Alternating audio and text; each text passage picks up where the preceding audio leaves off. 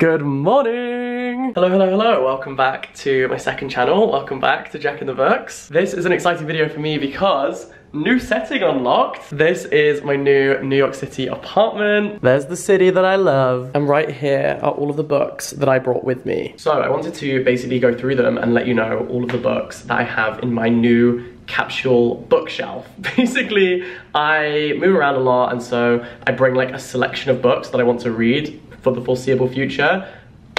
This will be added to, I won't lie. I already have plans to go book shopping literally today, but I thought I would go through all of the books that I brought with me and it'll be a fun time. Firstly, we have Counterweight. This is by Juna and translated by Anton Her. This is a strange little sci-fi book, which I actually read on the plane over here.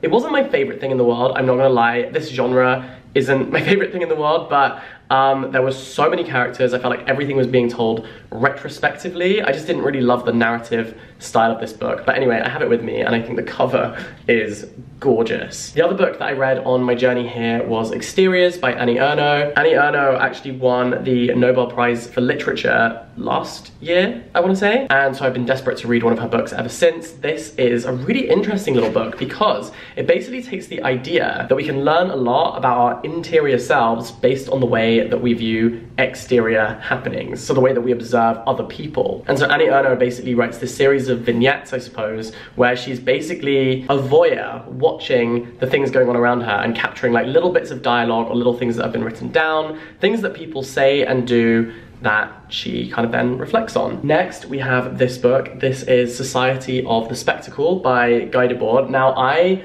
am reading this for a video I'm doing on Matty Healy from the 1975, and I started after my flight, like I'd finished those two books on the plane. We actually got like really delayed because we just sat on the runway for like 2 hours once we'd arrived in New York. So we were here, I was so close, but there were problems at the airport, so we just had to sit on the runway for over 2 hours. And so I had the whole flight time and then that extra time to just sit and read. So I'd finished those two books, and then when I got on the subway to come to my apartment, I got this out of my backpack and started trying to read it, but honestly, it was so intense. And it's very like theoretical, and after all that time, all those hours awake, I think it was like 5 o'clock in the morning for my brain because of the time differences, it was not going in. It was not going into my brain, so I'm gonna, you know, now that I've had a sleep, I'm gonna sit down and start trying to read this. But it's intense. And then the book that I actually did end up reading this morning, when I woke up, I had such a nice morning today. I like woke up with the sunrise, I sat on my sofa, and I did some writing, like just in a notepad, so it was kind of imperfect, and you know, just wrote out some thoughts that I've been thinking. And then I sat and finally started this book. This is a book I've been meaning to read for so long, but now I'm finally reading it for my Matty Healy video. So this is On the Road by Jack Kerouac, which is, you know, a modern classic, and of course, I need to finally read it. Speaking of books I need to finally read, The Seven Moons of Marley Almeida. Now, I did start this book, but then I just like moved on to other things. So how far did I get? Okay, I think I got 44 pages in. That was when I last left New York, and I feel like I got back to my childhood bedroom where I store all of my books, and there were just like so many things that I wanted to pick up and read, and so I did that instead. I'm gonna read this book. I'm very excited about it, and it was good too. Like, I was enjoying it while I was reading it, so I don't really know why I put it down, but that's the way it goes sometimes. Next, we have Hurricane Season by Fernanda Melcher, winner of an English Pen Award, and I loved her book, Paradise. I read it all in one sitting, absolutely devoured it, and everyone has been saying to me, you have to read Hurricane Season if you liked that book, so I'm gonna read it. Next, I have Checkout 19. This is by an Irish author, Claire Louise Bennett. I actually read Pond for my English lit degree, and I remember really loving it. So when I saw that she'd written a novel, I was like, sign me up. And as you know, recently I've been having a bit of a love affair with Irish authors, so I'm excited about this one. Next, we have this book. Whoa, nearly dropped it. This is The Novelist. I'm here in New York to write my novel, and so I'm hoping this is gonna just keep me inspired. So I'm feeling very inspired right now, but I feel like when I go through like a lull, when I have a little moment where I'm feeling like I need a little pick-me-up, this book is going to do exactly that for me. I think this is by Jordan Castro. Next, there goes the monetization of this video. Night Bitch. This is by Rachel Yoder. I've heard really mixed reviews on this, so I will share my review very soon, I'm sure, and let you know what I think. But I think this is going to be kind of in a genre of books that I really enjoy, of like unhinged women doing crazy things, and I can't wait. Next we have Yoke. I think this might actually be my next read for funsies, because On the Road and Society of the Spectacle I am reading for video concepts, but I also like to always have things on the go that are just for like relaxing, that I don't have any pressure on me to like write a review about. So Yoke I think is going to be that, and this is set in New York City, so of course I have to read it in New York City, you know? Okay, on to the next pile. I brought an absurd number of books. Anyway, this is Night Train to the Stars by Kenji Miyazawa, and I'm taking this on my trip to Japan, which is very, very soon. Next we have Mouth to Mouth by Antoine Wilson. I've heard really great things about this. This was like one that I so nearly didn't bring with me, and then I had a little bit of extra space in my suitcase, so then I just like packed it. 3 Rooms by Joe Hamya. Now weirdly, I've actually not seen many good reviews of this book. I've seen kind of mixed reviews of this book, but that makes me curious and intrigued. And I know this is set in London and talks a little bit about British politics, which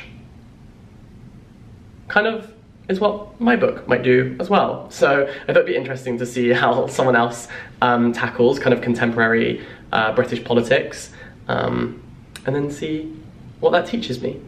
We'll see. Another book set in New York City is O. William by Elizabeth Strout. A superbly gifted storyteller and a craftswoman in a league of her own, says Hilary Mantel. So there you go. This was also shortlisted for the Booker Prize, and I've been saving it until I can read it in New York. That was meant to sound like Alicia Keys, and didn't. Another book I'm taking with me to Japan because it's written by a Japanese author. This is Things Remembered and Things Forgotten, and this is a short story collection by Kyoko Nakajima, and kind of matches my outfit today, not gonna lie. This is a book I'm going to read on my trip to Korea. The Age of Doubt by Park Hyun-gi, and translated by a range of different authors, which is really exciting. So I think, again, this is a short story collection, and I'm looking forward to reading that in Korea. Another book for Korea is Concerning My Daughter by Kim Hye-jin, and translated by Jamie Chang.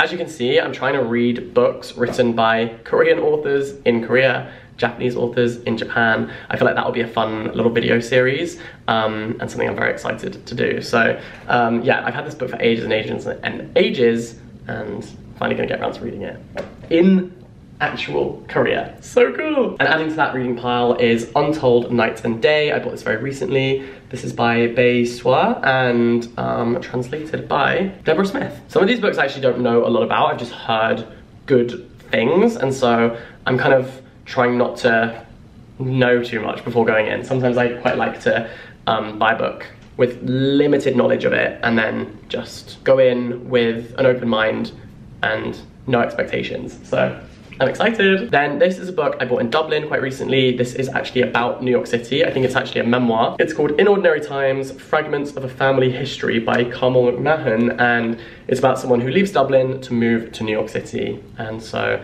you can see there's a bit of a theme here. I'm trying to read books about where I am in the world. And I'm here for a month before I go traveling, so I've got some time to get invested in some New York literature. Penultimate pile, let's go. So we have, first and foremost, Notes on an Execution. Ever since I shared that I own a copy of this book, everyone is like telling me I have to read it. Like everyone's like, you need to read this immediately. This I think is gonna be very interesting. It is about someone who has committed awful, horrible crimes, but then we get perspectives of like the people who knew him. So I think like his mom, his ex-girlfriend, I'm pretty sure. So it is about the women who kind of survive this man, who I believe from the title is about to be executed. So that I think will be fascinating. Next we have Young Mungo. I read Shuggy Bane by Douglas Stewart, and it broke my heart. And I've heard that this book is even sadder and even more soul-crushing. So I'm like,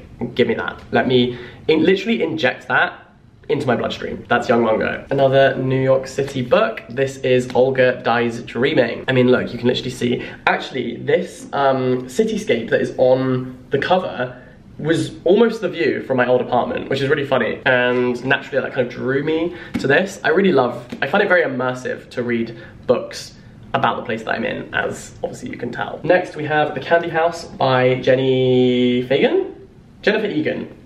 So close. Jenny Fagan wrote Hex. Two different people. Wow, look at that on the inside. This, I actually don't remember much about. I just remember that it was one of the most highly praised books of last year, and that got me curious, and I got this for Christmas. So, excited. Okay, and my last little stack of books. I think these are mostly for videos, actually. Yeah, they are. We have When We Are Engulfed in Flames by David Sedaris. These are kind of comedic short stories taken from David Sedaris' life. He's actually written so many books, and I know that he's really, really highly loved. So I'm reading this for a video on Phoebe Bridgers and her book recommendations, which you will see in your sub box sometime soon. Then I have this book. This is by William S. Burroughs. This is back to the Matty Healy video. You can tell these were just like randomly in my suitcase and I did not plan a sensical order to show them to you in. So anyway, this is Queer by William S. Burroughs, and I actually have already finished this book and I'll tell you about it in the Matty Healy video. I'm such a tease. Again, these two books I have already read, but I'm gonna be talking about them in a video very, very soon. So this is In the Dream House and Insatiable. No spoilers, sorry. A book I've been meaning to read for a really long time. This is A Girl is a Half-Formed Thing by Emma McBride. Dakota recommended this to me very highly. And listen, if people I respect tell me that a book is good, I will go out and buy it. So that is why I now have this. And then the final book that I have in this video is The Idiot by Elif Batuman. This is again for my video on Phoebe Bridgers. This won the Pulitzer Prize. Oh no, it was a finalist for the Pulitzer Prize, and Miranda July describes it as an addictive, sprawling epic which she wolfed down. So I look forward to doing the same thing. And that is my collection of books. Thanks so much for watching this video. I hope that you enjoyed it. I hope this gave you some reading inspiration. This is where I've been spending my morning, sitting here writing some little things for my little novel, and that is now where I'm going to return. Thanks so much for watching. All the best, stay in touch, have a wonderful day, and I'll catch you very, very soon. Bye bye.